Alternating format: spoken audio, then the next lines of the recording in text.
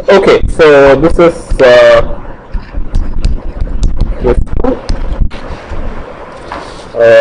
first question was about Reed-Muller codes. You are asked to make list of parameters of Reed-Muller codes. The first thing is n is 2 par m, which is 64. M would have been a 6. Then k is what? Summation I equals 0 to r. M choose I, in this case is 6 choose I. Then b is 2 power m minus r, and then you just make a table. I think most people have done this table. Like, okay, I mean almost everybody got 5 marks in this question. So there's very few cases when I had to give partial credit. Almost everybody got most things correct. Okay, so second one was C BCH code, binary BCH code. N equals 15. And first part asks you to find generate a polynomials for C and its dual. Okay, so n equals 15 is g of 16, and I really expect you to be quite intimately familiar with the minimal polynomials and everything in g of 16. Okay, so don't, I mean, I saw people writing some crazy expressions, but I mean, you should be very comfortable with g of 16. Okay, so g of x will be, so it's 2 error correcting, right? So t equals 2, so it should be the LCM of minimal polynomial of alpha square, alpha power 3 and alpha power 4, but alpha square and alpha power 4 all have a minimal polynomial which is x power 4 plus x plus 1, I mean, assuming that's what you took to generate your field. And then for alpha power 3 you will get x power 4 plus x power 3 plus x squared plus x plus 1. So if you multiply this out and simplify, you will end up getting 1 plus x power 4 plus x power 6 plus x power 7 plus x power 8. Okay, so the simplification is useful for the remaining questions. For instance, to write down the generated polynomial, generated matrix and all that. This is very useful. If you don't do the simplification, it will be complicated. Okay, and then for the dual, you have to find h of x. H of x will be x power 15 plus 1 by g of x. And that is basically all the other polynomials here, right? So that will be x plus 1, x power plus x plus 1 times x power 4 plus x power 3 plus 1. Okay, and this is not the generated polynomial of the dual. Generated polynomial of the dual will be x power degree of h of x, which is 7, h of x inverse. Okay, so you can substitute that. If you will get this x plus 1 again, x power plus x plus 1, and this guy will become x power 4 plus x plus 1. Okay, so if you can multiply this out, it's not very hard to do that. You will get 1 plus x power 3 plus x power 7. Okay. And part B, you see this multiplication form will help you. Okay, so you simply write g as g of x in the first row. Remember, length should be 15. Okay, so I saw some people had actually filled out all the zeros. You don't have to necessarily do it. You give me the algorithm for generating the parity check, generator matrix, I'll accept it. It's not too bad. Okay, so and then you keep on shifting it, x times g of x till you go to the last bit. So similarly, h you should do g per x times g per. Okay, so this will be basically, how many rows will there be? Degree is 8, so there will be 7, right? 7 rows. Here you will have 8. Okay, part C asks you to find the dimension exact minimum distance. Dimension is basically n minus degree of g of x. It's very easy to see. It's 15 minus 8, it is 7. Okay, and what is the minimum distance? You know, d is greater than or equal to 5 from the BCH bound. Okay, but what is weight of g of x itself? It's 5. Okay, so I should say here, I should be careful. Yes, basically the code word corresponding to g of x has weight 5. Okay, so that means b equals 5. Okay, so I've given a reasonable amount of partial credits. I have some logic for the partial credit also. So totally it's 10. I think some people got varying degrees of partial marks. In case you think you didn't get what you deserved, come and talk to me. I have a pattern which I followed. I don't want to describe it for you, but I can describe it in case you have any questions about partial credit. Okay, so third question, I think enough people didn't do this well. I think they didn't expect a Reed-Solomon decoding kind of question. But there is a smart way to do it. I was hoping somebody will find a smart way. Nobody found that smart way, but anyway, it doesn't matter. Some people found the difficult way to enter the answer, but that's fine. I mean, you can get to the answer in many ways. In fact, my partial credits is based on the standard PGZ kind of decoding. It's not based on any smart method. Okay. First is g of x for, remember setting here is again p equals to rs over n equals 7 rs over g of 8.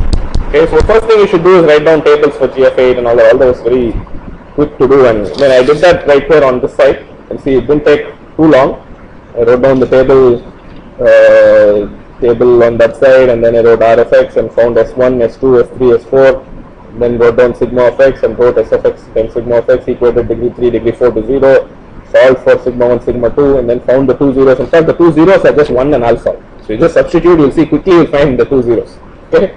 After you find the two zeros, you find the error locators and then equate s1, s2 and get the error magnitudes, and you flip it, you get it. It's quite simple. The method is very straightforward. Okay. G of x is basically x plus alpha, so you take alpha belonging to g of 8 primitive.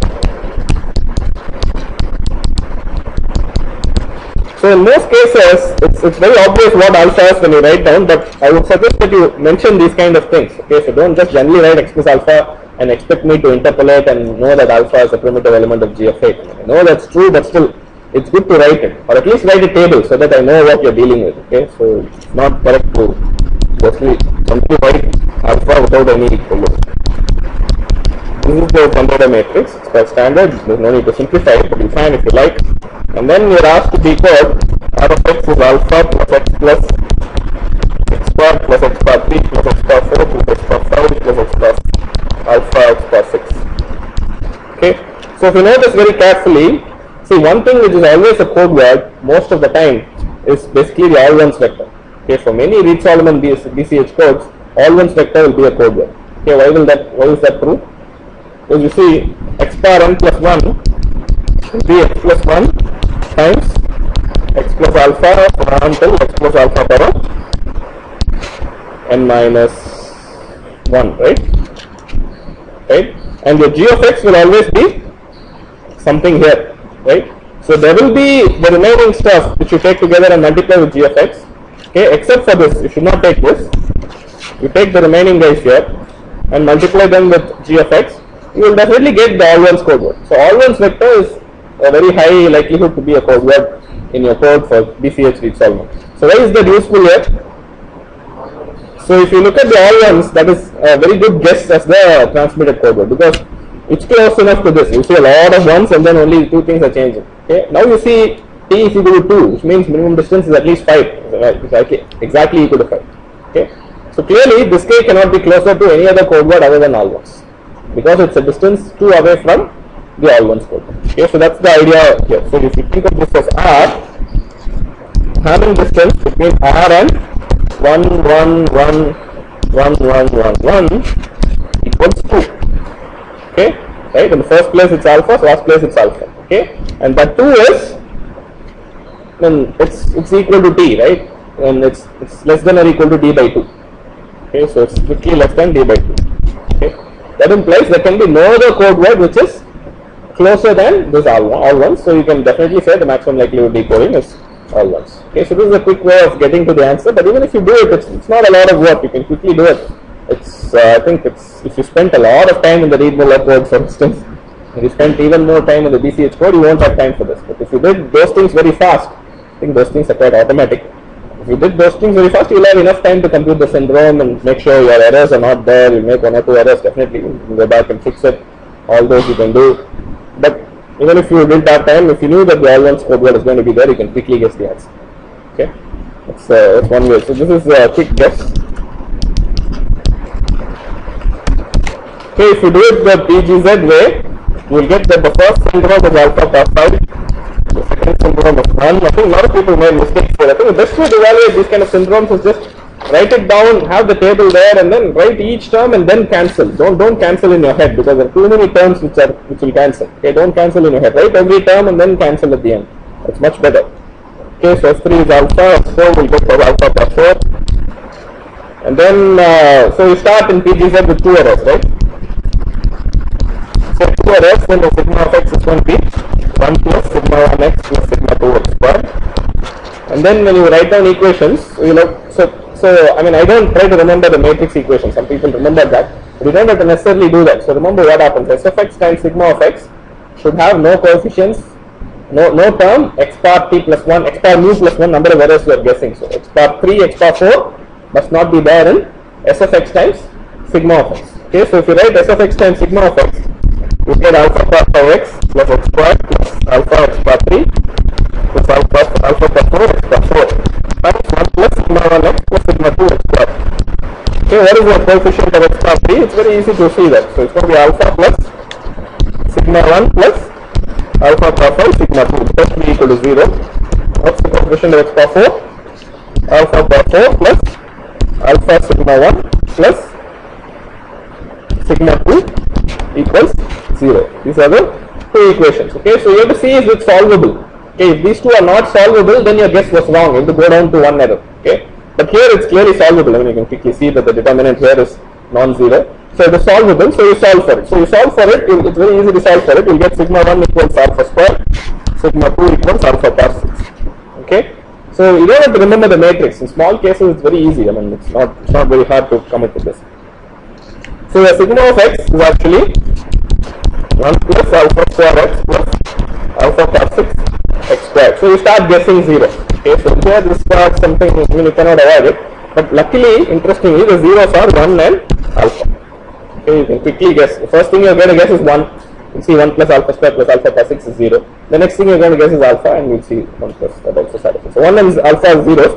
So here there is one more trick. You should be careful here. This is not the error locator. What is the error locator?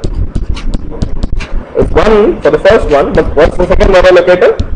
Alpha bar minus 1, which will be alpha bar 6. Okay, so you know the first and last are in error. Okay, that can immediately give you a hint as to the all ones program. If you are aware of the possibility, you don't have to really evaluate the error magnitude. You know immediately the first and last are in error, all ones is a code word, you can quickly get to the answer. Okay, if you like. But if you want to evaluate it, you have to write down the two equations. So if you do look at S1 is alpha bar 5, alpha bar 5 is so E0 plus E6, x2 bar 6, right? So alpha bar 6. Okay, remember if you have this, E of x is of the form some E0 plus E6 x power 6, right? So you just put x equals alpha here, you will get the first syndrome. Okay, and then the second syndrome you will put x equals alpha squared, so that will be E6 times alpha bar 5. Okay, solve for these two, you will get E0 equals alpha bar 3 and E6 equals alpha bar 3 again. Okay, and then you put it back in, you add up, you will get the answer.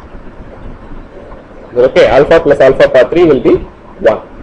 Okay, that's our minimal polynomial. So you see the error magnitude.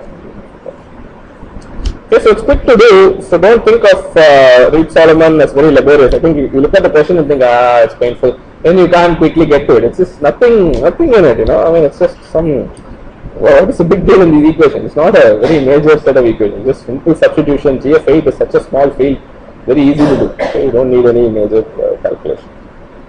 Okay, that's it. I've given partial marks once again. I have a split here. I'm not going to describe that to you, but in case you feel you didn't get enough, come and talk to me. I can explain what I did. So that's it as far as the quiz is concerned.